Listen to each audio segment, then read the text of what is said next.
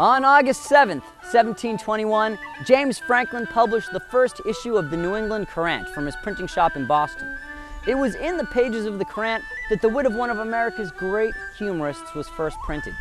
James received a series of letters slipped under the door of his shop every 2 weeks, signed under the name Silence Dogood.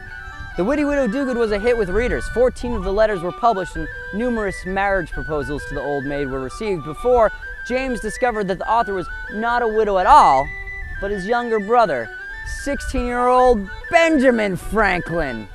This Day in History brought to you by the Freedom Trail Foundation, partnered with the Massachusetts Teachers Association to bring history to life.